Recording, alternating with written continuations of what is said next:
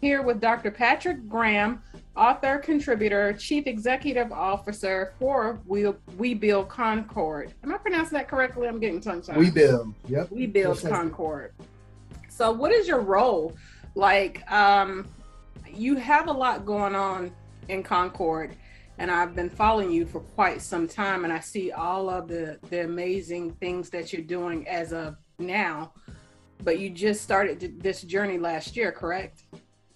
Just started actually 6 months ago. Yeah. So this is an initiative to try to get more affordable housing. The city of Concord actually had a 1 cent tax that they put on the millage, which really is equates to 2 cents for affordable housing development. And they created an agency to help handle that. And so I got recruited in to try to get that moving as Concord is growing very rapidly. Not just population, it's the fastest growing city in the Carolinas. Mm-hmm. And top 8 in the nation in terms of growth.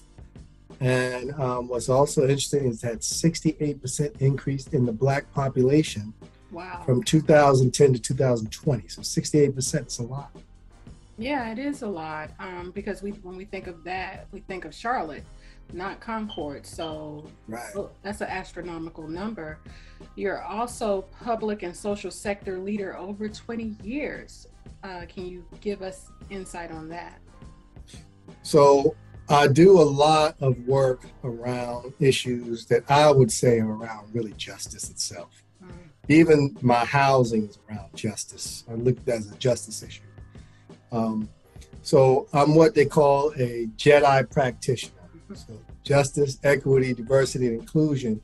However, my take on it is that justice has to be the end game. At the end of the day, that's the destination. And so I have been working on various policies for a long time, everything from housing, workforce development, recently a lot more also in our judicial system, particularly around clemency powers to help individuals come home without being over-incarcerated, and also the falsely accused.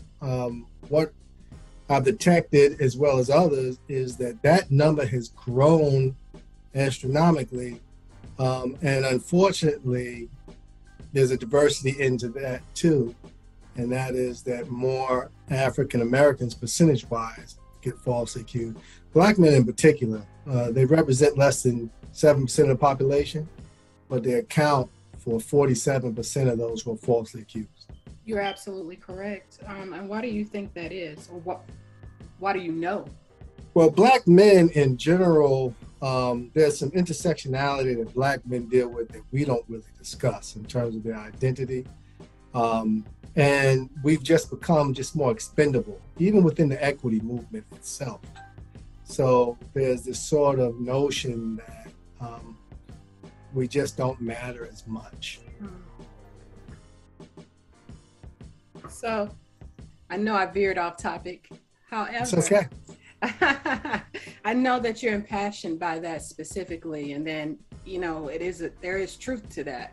I'm very impassioned about it. And the reason that you're fighting so hard for Black men? I think it's because overall it impacts our entire community. Black women, it puts additional burden there that doesn't have to be there. And I believe that in this day and age, we still look at patriarchy and patriarchal thought as one of the issues that actually really suppresses a lot of our population. And I believe that there is some truth to that, particularly for women. But I think that there's a misconception that Black men have somehow fully benefited from patriarchy. And actually, I'll argue that most of the time, not all, but most of the time, quite the opposite. In a patriarchal society, if you're going to destroy communities, you destroy them from within. And how you do that is that in a patriarchal society, you first attack men. This is why you had higher counts of lynching. This is why over the last 20 years, African American men have had the highest unemployment rate cumulatively. When you look at them across race and gender, this is why also, even today, they are the fastest growing segment of population that experiences suicide. Mm. These are the things that we don't talk about. And it's one of the reasons why I bring attention to it, because I know that we have so much to fight for our women. And I believe that there's so much advocacy out there for them, but there's just not enough for this other part of the community that we're going to need if women and men in our community are going to succeed. Wow. So you intimidated me. I was like, oh my gosh, because this man is so smart. So I just gotta come correct with these questions, but just talking to you and hearing your responses is just mind blowing. Because you're so well rehearsed in just about everything. Like there is no stone unturned, especially finances, mental health, just overall anything dealing with race as a whole. You're very knowledgeable about that. So again, I want to thank you for even taking the time to speak with me, because I'm definitely getting ready to pluck your brain some more. Well, I'll tell you something, that this is not so much about what I know. I mean, I try to still surround myself in a very personal way with a few good people, but I also understand intersectionality. Mm. Meaning I understand our multiple identities, but I also understand how different things intersect. That you can't talk about housing without talking about economic justice. Mm-hmm. You can't talk about economic justice without talking about judicial and criminal justice. You can't talk about any of these things without talking about environmental justice. So there's some intersections that occur. Right. And I really think too, for me, particularly with Black men and women, but even across the board, I think there are more empathetic paths for us to have more conversation and more acts that give us a window into how each other feels, how we are impacted, and overall, I hope how we can be together as a community and keep this democracy going. Because at the end of the day, Black folk have been at the heart of what I would call the democracy experiment from day one. And without us, you don't have other movements. Without the Freedmen Bureau and ex-slaves trying to get public schools, for example, poor white students, for example, wouldn't have a chance. If you think about civil rights, right? On the back of civil rights came a new women's movement, a Chicano movement, a gay liberation movement, all of these things where Black bodies opened doors. That's right. Sometimes through their death, and allowed others to walk through a new version of democracy. So I'm not just in love with Black folks because I'm Black or because my mother's Black. And when I say Black, I'm talking more from the experience. Right.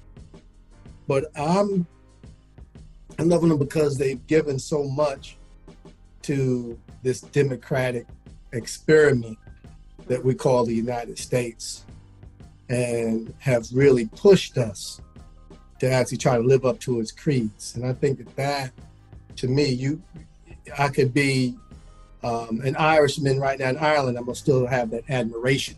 That's right. For people who was able to do that under some of the harshest circumstances. And speaking of, one of the things that I did read about you that I really liked, as we talk about identifying with other people and intersecting, is in the Quintessential Gentleman, you describe yourself as a cultural mixture of buttery, grits, and hip hop. So tell us about that. So, you know, I am my mom and my father. Now, my father actually was white. I got right of mixed white heritage out of Levittown, Long Island. And at the time that they met, one of the most segregated towns in America, right? And then I have my mother, this beautiful brown woman coming off the fields of Alabama. At the age of 16, she graduates high school and makes her way up north during the Great Migration. And so she lands in Long Island. And what's interesting about landing in Long Island, she lands in this little town called Long Beach. In Long Beach, the majority of African Americans who lived there when I was coming up, majority of our parents were first generation migrants from the South. Wow. And so here I am growing up in the midst of the 70s and 80s, in the midst of hip hop. I'm literally sometimes my older cousins, sometimes supposed to be babysitting me, taking me to some of these block parties while I'm 8, 9 years old in 78 and 79.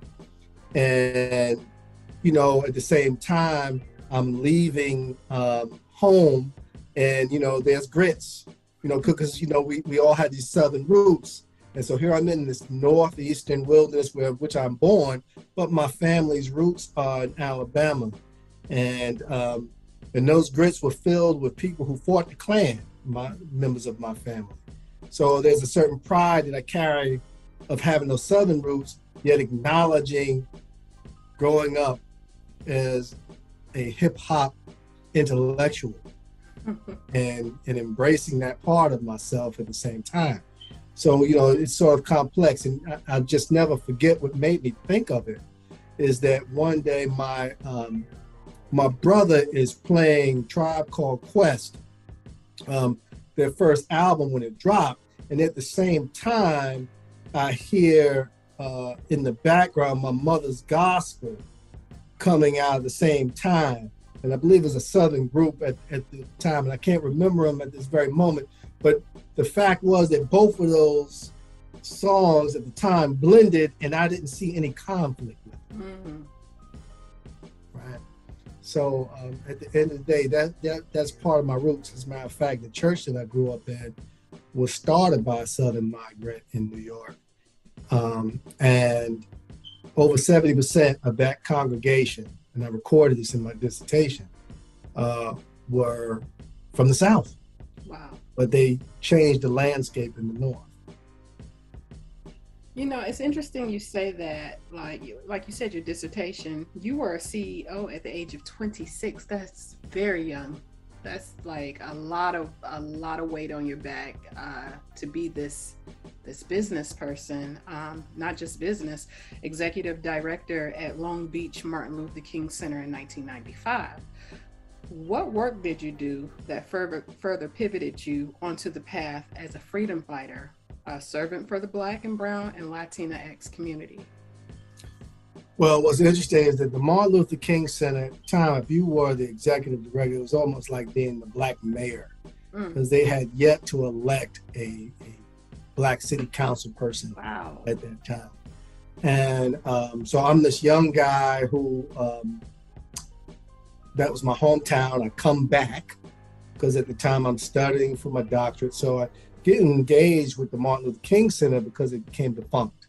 And so while it became defunct, I was asked to serve as sort of an interim executive director. And, you know, I'm young, idealistic, don't have a lot of experience, but had a lot of intuition and had good relationships with community because it's very transparent. Right. And so we revived that center. I grew up in that center. That center actually was named after Dr. King, the agency itself, back in '67 as he toured the North on some of his anti-poverty campaigns. And so those Southerners there decided that they wanted to create a community center that could give both education and a cultural experience to their young people. And so they named it after him. And so I actually, now that I looked back on it, my pride is that these were the same people who helped raise me in that community. And so here I was now being able to, in some ways, give a hand up too. You don't often get that type of opportunity to do something in your hometown. That's right. So that to me probably set the groundwork for a lot of things. And I gained a lot more experience after that, but there's no doubt that it gave me the opportunity to really learn my grit. You did. Here we are. So everyone has a hero that they identify with. And this seems like an unfair question, but who do you identify mostly with? Malcolm X, John Lewis, or Martin Luther King Jr.? And why? There is no wrong answer. Right.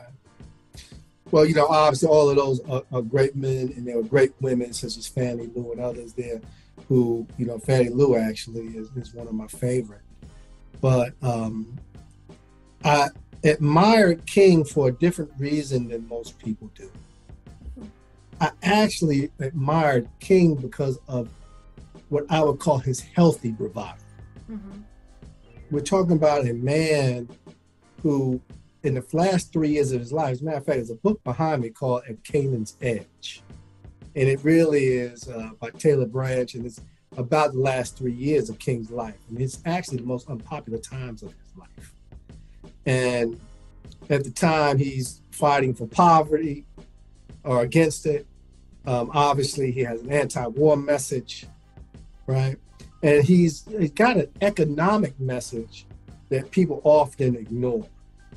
And it doesn't make him popular because what most people wanted, right, from him is the kumbaya Martin Luther King. He said, let's just get along and leave, let you be where you are. Right.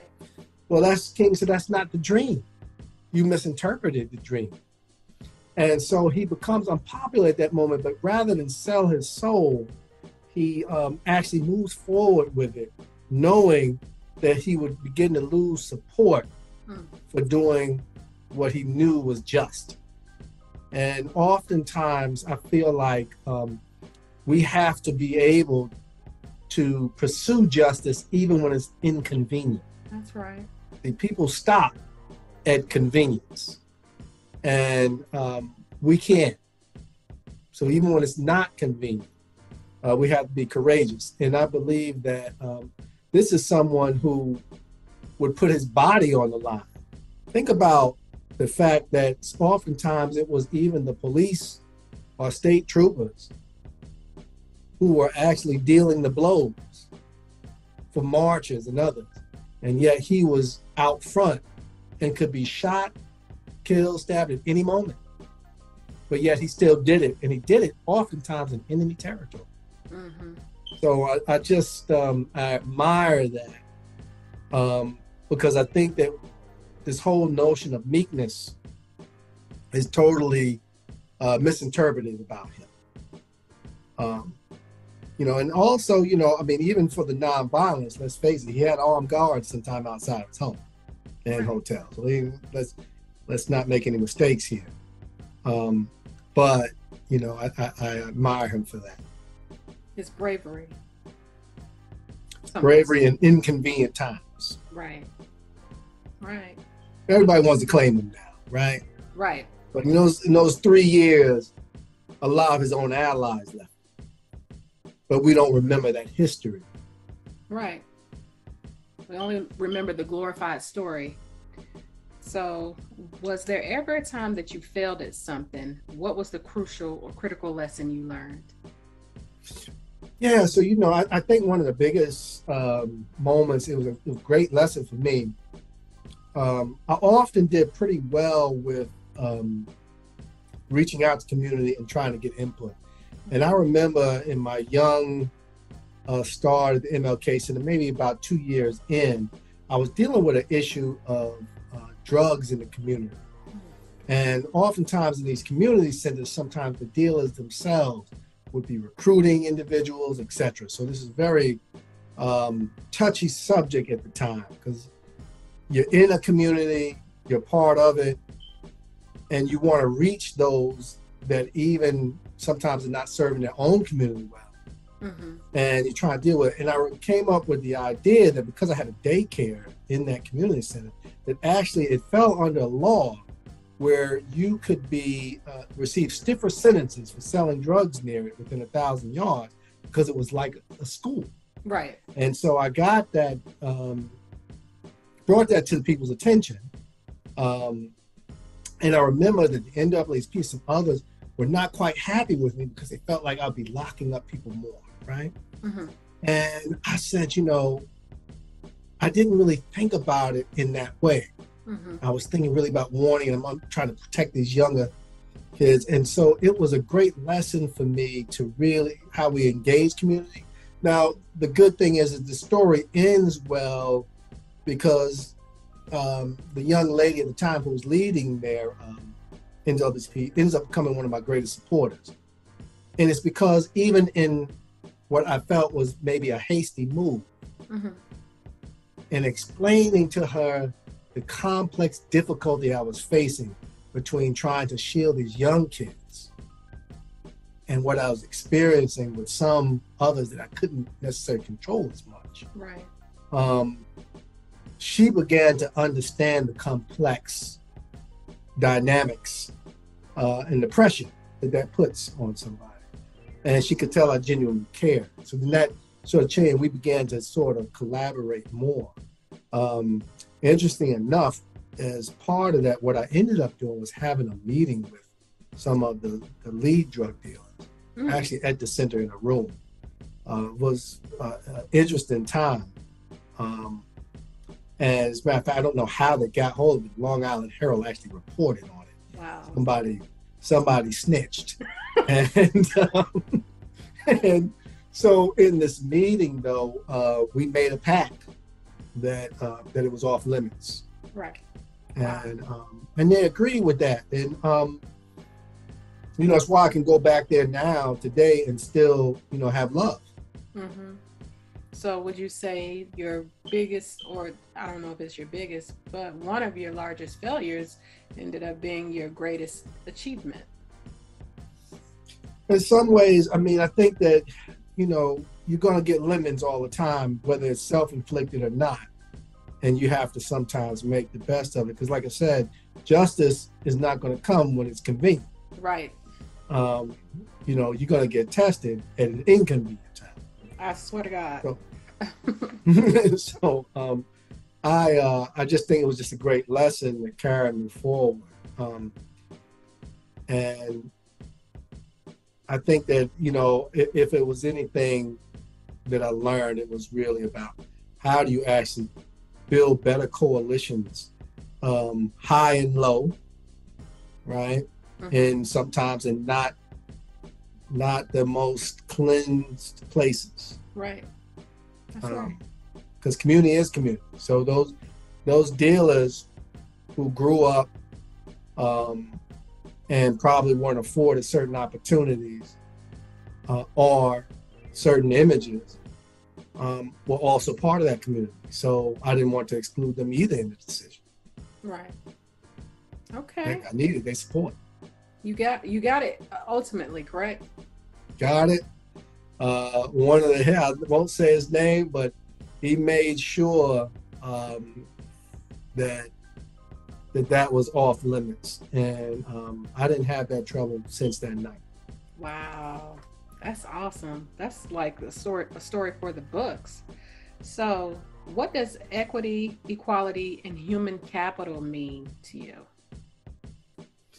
Well, when I first think about human assets, first thing I think about is that we all have opportunities to be valuable assets if we are nurtured and invested in the way that we should be and afford opportunities. So one of the things I am proud of is I coined the term an opportunity not at risk. And literally a lawyer came and filed after hearing it after some time for me, and said, you need to hold on to this because people, someone may use that. I don't care. So what was interesting about that is that was sort of my philosophy around people. So when I first talked about a human capital, I really now have morphed and used the term human asset. It's just the acknowledgement that we can use, nurture, develop talent at various levels if we provide the opportunity to do so. That's right. And that it will be good for all of us if we do that. In order for us to even become globally competitive, we have to do it. When I think about equity and equality, though, those are two different things. I still look at equality. People look at it as an approach, but I look at it still as a destiny. It's part of justice. But equity is more to me about acknowledging how we got there, first of all. We look at diversity in a room or in a space, and we don't know how people actually got there. And when you think about equity, it's acknowledging that our paths had different obstacles. We had different barriers to cross. And it also is acknowledging, too, that we have to remove certain barriers in order for people to be able to contribute in a way that all of us can benefit from. But I think ultimately, too, equity is, I think the most important thing is understanding people's journey. That's right.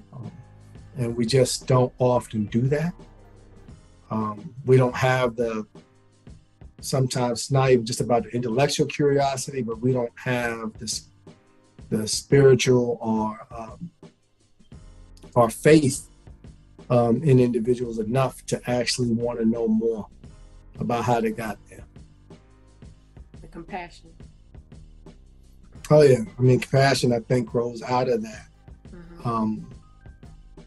But I think equity, at the end of the day, it's a tool, but it means nothing if you don't try to move it towards an end goal of justice and equality. If you don't, then you're just talking. You're absolutely correct. And speaking of, what is redlining, and why have you fought so hard to educate Blacks and people of minority about this dilemma? But redlining is one of those, at one time legal, and now one of those de facto ways that we continue to segregate our human assets.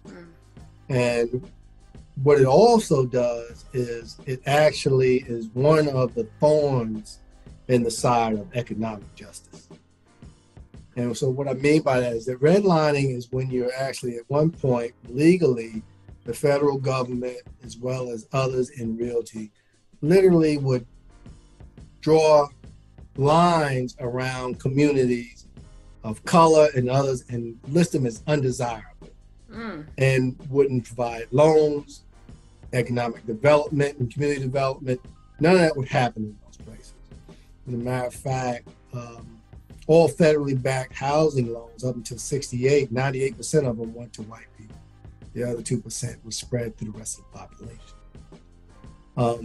And so what that did is that during that time, particularly the first half of the 20th century, the mass majority of our wealth was developed through housing and land, actually. There was a study by a guy named Ragnali that first, from 1950 over to 2010, that when you looked at all net capital gains, net share, it came actually from housing and land. If you look at today, the baby boom generation is about to leave about $68 trillion for their heirs. And the largest portion of that is from housing and land. And so what's interesting is so that you have this redlining. Well, today, Recent study out of Marketplace demonstrated, and the Department of Justice has now picked it up, that African Americans are 80% less likely to get a home loan when all things are equal, meaning that they have the same credit score, income, right, an ability to repay. But somehow in this particular instance, we've developed algorithms that sort of try to account for wealth, right, in terms of it being passed on. And it was actually creating a way where it started to discriminate against African Americans and other people of color. But African Americans had the highest percentage of this type of redlining, of modern day redlining. And so what's interesting about that, I was talking to the Black News Channel. I said, it's interesting that during the 20th century, basically what you did was you prohibited people from accessing wealth through the ownership of homes and land. And then in the 21st century, what you do is punish them for not having access. Wow. So what you do is you punish them for what you did to them. That's right. I said, I liken it to falsely accusing someone and putting them in jail and then saying, well, I can't let you get a job because you were in jail. But you put me there falsely. It's the same thing. The government crippling its people, or the blacks, basically. So affordable housing, that's Concord WeBuild, and the success you're having with that. You just built or signed a contract recently, correct? So we just voted on a couple of entities that will help us build, hopefully within this first and second quarter, a little over 30 units for ownership. That's awesome. One of them will, 26 of them at least, will start in a traditional Black community called Logan. Historical community there that has a very low ownership rate. They have a lot of rental needs too, but we started there because at least with the ownership, we can recycle some of that to place into other housing development. So I'm excited about it. We were able to actually have a local firm participate and also a regional minority Black-owned firm to participate. So, and being able to do that, it sort of puts our money where our mouths are at the same time. And so, you know, I'm excited about it. I can't wait for the dirt to start moving. We're in some of the architectural stages now, pre-construction. But pretty soon, you'll see some photo with some folks gathered around, some hard hats, you know, digging up some dirt. That's fantastic. Like when I was younger, I always wanted to own. And it seemed like with your journey, you know, getting to this point and not just educating people, but working towards everything that you're talking about, this is a huge thing for you, right? I mean, it is. You know, this is, this is just part of a journey that, you know, I was a workforce guy for a long time. Did some entrepreneurial initiatives. At one time, helped start a bank to lend to Black and brown communities. At the MLK Center, I was a youth service organization at the time, and very community tied. So I think that now, with also some of the skill sets I learned as a senior policy advisor for some municipalities, I am going to use all of that knowledge and experience to put into whatever I see fit, and make sure that that it's equitable. I love that. Like I said, that was one thing that I always wanted to do when I was growing up, is buy property, buy a house. You know, they always tell you, don't sell your grandma's house. You know, it's equity in that. And we in the Black community don't or didn't understand what that meant until now. So thank you for even breaking that down. Now, tell us about your role in the renaming of the street KMD-MF Doom Way. Why was that such an important accomplishment for the Black culture and hip hop community? Well, I'm going to tell you, this is, well, there's a couple of things. One, it's personal to me because I called him Doom, and most of us did before there was an MF Doom. Daniel Dumoulin. And, we went to school together, a very quiet guy. But it was always cordial. And I remember not just being cordial, but met back up with him when he was Zev Love X with KMD in 1989, actually here in Charlotte. I was attending John C. Smith at the time, and they were performing there at the old Coliseum off Topola. And I think Big Daddy Kane, you had MC Search, Third Base, a few other groups that were performing at night. And so they were part of that. And so him and I meet, and I never forget, it was just as excited to see me as I am them. And there's a whole crew from my hometown that actually is part of their group. And what I found interesting is that I'll never forget this. What he said to me was something like, "You were always kind, you were always cool," to me, right? Mm-hmm. And it meant a lot because people remember how you make them feel. That's right. And what was interesting is that he's only like a year younger than me, but they, for some reason in their mind, thought I was older. So there was always like this sort of big brother thing that came with that. And I was just talking about it literally on some guys that were in his crew called the Get Yours Posse. Mm-hmm. And they were doing a podcast and we were talking about that. And two of them who also grew up there he said, "Yeah, pal, we just thought you was like this almost big brother figure, and yet you're like really our age." Right? So it was an interesting dynamic because I remember one day saying to him, I said, "You do realize I'm only like a year older, right?" And I said, "Man, maybe," I said, "I don't know if it's that I look older." And he said, No, it's just that you just the way that you carried yourself at the time, we just." It was more of a thing like because, you were always polite, we just didn't cut up around you. It was a weird thing, right? And, so anyway, I got contacted by this brother named Drez, and he actually came up with the idea of trying to get either a monument or something named after him. And so they sell on the street, but he said, right now, I don't know who has the political capital to move this because right now there was a lot of sort of infighting within the Black community and the city at the time, tensions around politics. Yet I was away, but still had some, objectivity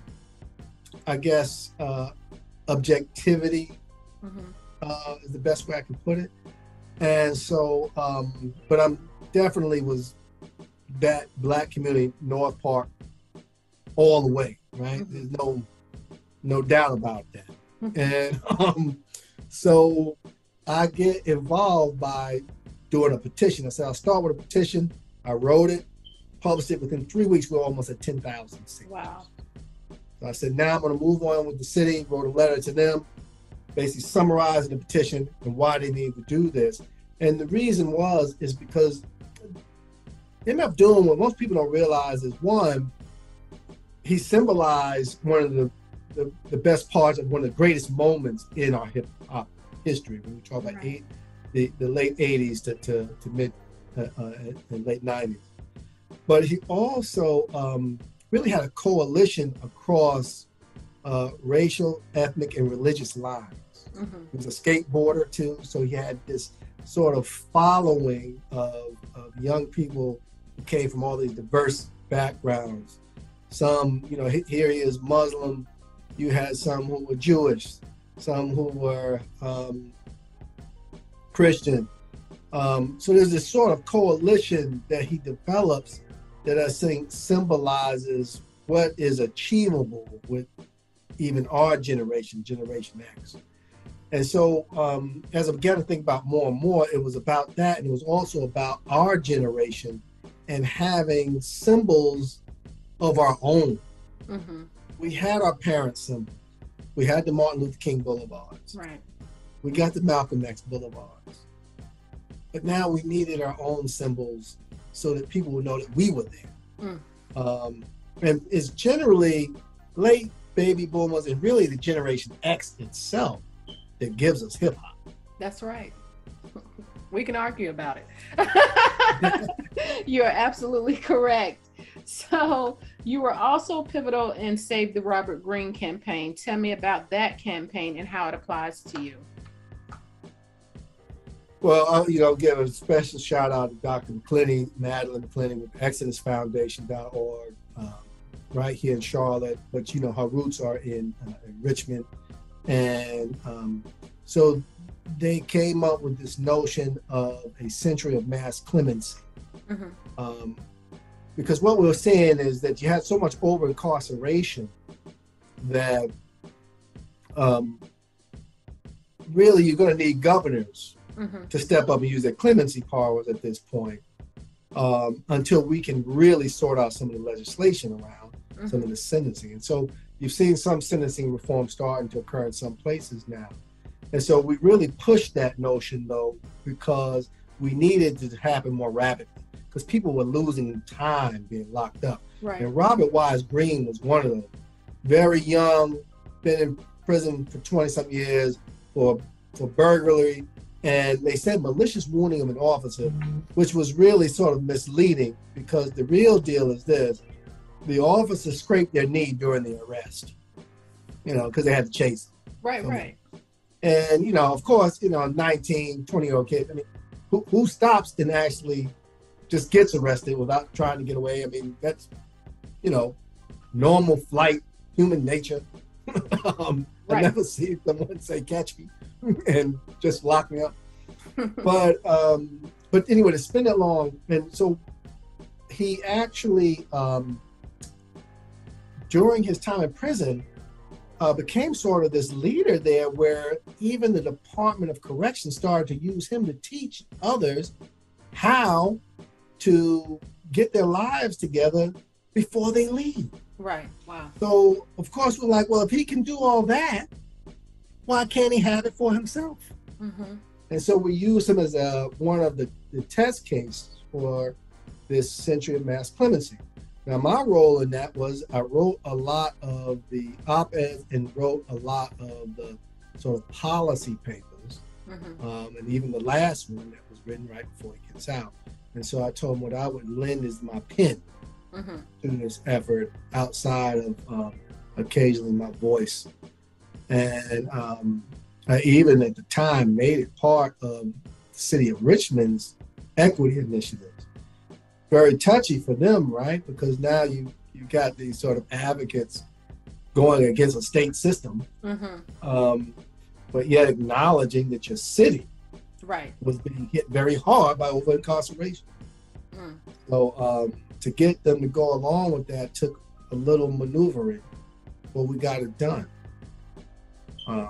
And I'm so happy that as of this January, he was released through these efforts. So big up to the Exodus Foundation, to the congregations and a lot of those groups in Richmond, as well as obviously us here in Charlotte, who now will be pursuing some others. Congratulations. Yeah, I'm very happy for him. Yeah, major accomplishment. So let's deep dive into mental health awareness, Black women and suicide. And I'm sorry for your loss with Miss Christ. But let's get into it. How do you plan to address the issues about depression and suicide beyond current conversations? Well, I think that, first of all, my heart goes out to Chesley and her family. I met her through a request of hers. We had a lunch once to talk about social justice. She wanted to know sort of what made me tick in the area of social justice, because she saw herself getting there. And so that's where that comes, where she comes into play, and why I made the statement I did. But I would say that mental health in the Black community, period, is and you may have seen me write it, is that thief in the night. Mm-hmm. It is something that sneaks up on us. And we are more vulnerable because of all of the trauma we have related to issues of race, class, gender. Interestingly, for so many Black women, there's a lot of burdens within communities that other women don't have to take on. Right. And access to health. What's interesting now that we have to also discuss is that Black males actually now have surpassed all others in terms of growth in suicide rates. And so we got to talk about what that's about as well. Because I think one of the things that we'll have to do as a community first is have some internal conversations across gender lines around what are some of the things that are leading to this. Mm-hmm. You know, access to health, access to mental health, stigmas around mental health, as well as not even knowing signs that you're living with something so long. I remember talking to this one sister who probably about 20 years older than I am, and for a long time, you know, she had high blood pressure, some things, didn't realize it, and she said, you know, she's always feeling tired, but she began to actually normalize the feeling. Wow. And it wasn't until she finally got help that she realized that you shouldn't feel that way. Right. And I think it's the same thing with a lot of issues we deal with mental health. And some of these things, too, require professionals, both in the mental health field, but also, in the medical field. I mean, you know, there's a lot going on, too, with individuals with certain chemical imbalances, mm-hmm. other things that cause these things that are really out of their control unless they receive the help they have. And I think the best thing that we can do is first have these conversations and also begin to recognize signs. Right. Now to get educated on signs, and understand that this is an issue that, regardless of gender, is impacting us. And, you know, there's so many things that we talk about in terms of Black men, Black women. Some things are just Black. Right. And we got to just walk down and say, we got to talk about it, because at the end of the day, you know, my mother, I've talked to her today about some things going on with her, right? Her health. It's a Black woman. She's my mother. Right. I'm her son. We have fathers. We have mothers. We have uncles. We have aunts. We are interconnected. And I don't care how those who are feeling emasculated and those who feel that there's some ultra feminist try to put it. We need each other. That's right. Point blank. And I'm not having the extremes tell me that we don't. So I don't always get into those games. Now I do deal with issues of gender for women and others when we're talking about some equity issues. Mm-hmm. But there are some things that really are just about us as a collective, and we need to talk about them together. Right. Well, depression, hypertension, the list goes on. You know, that needs to be addressed. My sister died from ischemic heart disease, which is from uncontrolled hypertension, and that's really bad in the Black community. So, right. You know, I'm sorry? I think ultimately, too, you know, as I think about this issue and many of the issues that we're talking about, at the end of the day, I think a lot of it comes down to that we don't just think about the world as complex as it is. We're very binary in our thinking, right? So you're either this or that. Mm-hmm. You're either well or you're not. Right, right. And not understanding all the gray areas that exist in between that can lead to a beautiful star like we've just seen, who decides that Tashida will not be here anymore. Right. And so I think that that's where we also have to stop in some of our judgment. Because ultimately, my greatest enemy, I believe, in this community are what I would call the modern day Pharisees. People who carry so much judgment without knowing the evidence. Right. And understanding the complexity of issues. And it really hurts us outside of some of the extreme views that we see where so many people draw their lines in the mud and can no longer hear each other. That's right. I think that was the one thing that hurt me the most about her death is her being judged the entire time, and then when she passed, it's like it's a different story, you know. So yeah, well, everybody it's liking it to Pilate the Bible. You get to wash your hands of it. But we all, at some point, have to have a responsibility to check on each other and ask if we're okay. That's right. You are right. So, talent in the Black and Brown community. We talk about this often, but for people that are not part of the conversation, please tell them why this is so important. Well, here's the deal. By 2044, you're going to have a minority country. And a lot of the talent is going to come out of these Black and Brown communities. And we have decisions to make on whether we are still going to be competitive globally. And that decision has to be made with some of those young people in mind. Because without it, you don't. And I'll give you a perfect example of how segregating and dismissing those populations can harm us. In 1990, we ranked 6th in the world for education and health.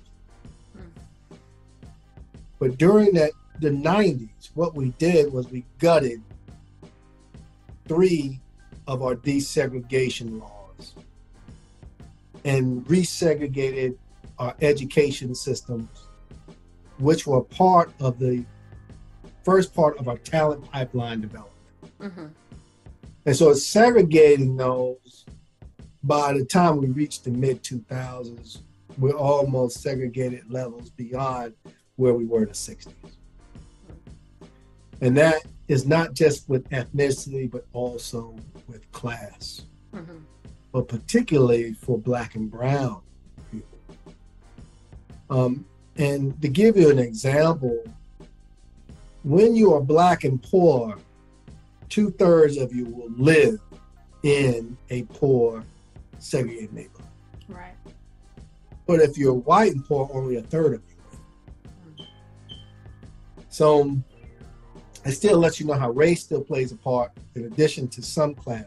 But race will always supersede in a lot of our identity politics because our country still has just made so much of its foundation on it. And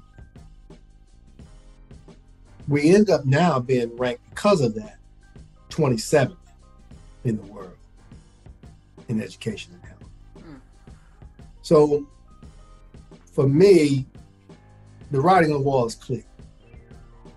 The reason in the 20th century that places like Mississippi or Louisiana, et cetera, would rank low in education and economic development because they tried to suppress too much of their human assets, in this case, Black folks and brown folks. And so it didn't pan out for them. It won't pan out for us as a nation if we do it. So we have to make a decision.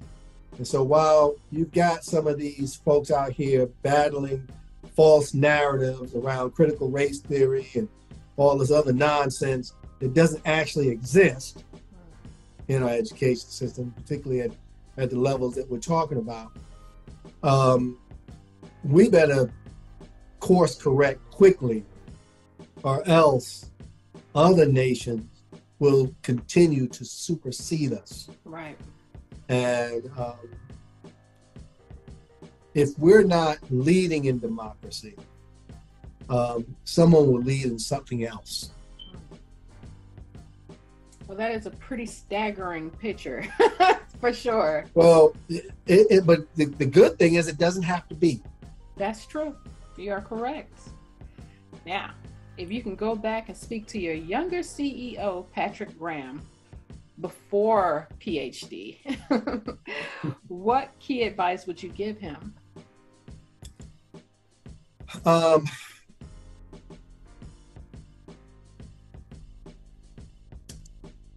really talked to him about how he would have to focus on taking care of himself and have as much passion around that as he would trying to help and take care of others. Wow. Because there are times when I probably made decisions in my personal life because of some past traumas that I didn't even realize, because I was so focused on ensuring that the promises I made to others were fulfilled. But I forgot at times about my own self. And so, and then that begins to impact others around me. So I would have that conversation with him so that he would truly understand what's needed to have the resilience that I would have now with some wisdom that took me a long time to acquire and to listen to. Well, you got it now. It took a long time, but you got it now. But I got it now. Yes. So, this is my last question. I know you're sick of me by now. You sick of me. No, we're good. I'm enjoying you. Thank you. So where can viewers follow you and become immersed with all the work you're doing? And also with WeBuild Concord, it is a nonprofit. So can people donate? How can they get involved? Yes. So here's two things that are happening. One is that the WeBuild Concord website is being built as we speak. So that will be coming live shortly. Two, as far as following me, you can find me on social media at Dr. P. Graham on Instagram and Dr. Patrick Graham on Twitter. And I actually will have our own website that will be coming out probably within the next 3 weeks. Okay. I think they finalize that. So I'll make sure to send that to you. But as far as those WeBuild efforts, that website will be developed. We just did the rebranding. So obviously we're going through that now. First had to secure that name, get board and some community members on board with that. And now we're able to progress to the next phase with that. And it's a big deal because, we're talking about 6 months of time to be able to get people to buy into to rebranding, we developed a land trust within that time period, which normally takes well over a year, sometimes 2 years. So there's a lot we did in 6 months to have this up and running. And most land trusts, by the way, wouldn't probably have properties in the amount that we're going to be building. Sometimes taking 2 or 3 years to even get even half of that. So I think that we are really doing some innovative, quick thinking, and taking advantage of the moment. And ultimately, I would tell everyone that at the end of the day, when you talk about your journey, that as you face things in the now, remember that you were made for this moment. That's right. That your experiences, the wisdom that you've gained, the intuition now that you can rely on more than when you were younger, it's there for you because you were made for this very time. So viewers, if y'all don't receive it, I do. That was for me, Dr. Graham. Okay. So, that affirmation, like spot on. So thank you so much. I had fun. Like when I say I was very intimidated, because I'm like, well, I've listened to your interviews.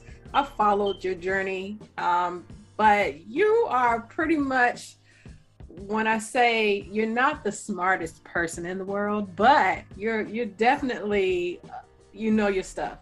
So in order to interview you, I had to do an awful lot of research. And usually I'm just like, oh, okay, this person did this, and I'm done. I had to take several days to research you to see, okay, he's been doing this for a long time. So what is making him tick? Like, when you think about Black excellence and then us being in Black History Month right at the beginning, you fit the bill. So thank you so much for being who you are, and then just allotting me the time to even dig inside your brain to figure out some things. Not everything, but enough. So I appreciate you. Thank you so much. I appreciate it.